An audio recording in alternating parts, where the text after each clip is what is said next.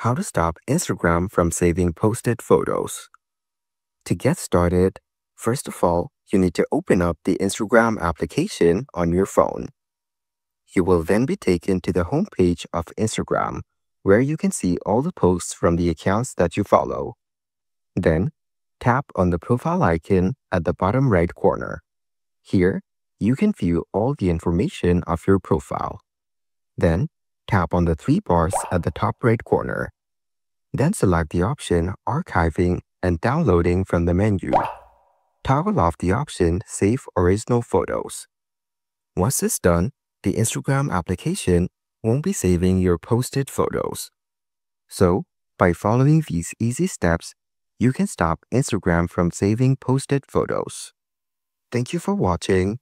Please leave a like if this tutorial helped you, or leave a comment below if you have any questions related to the video.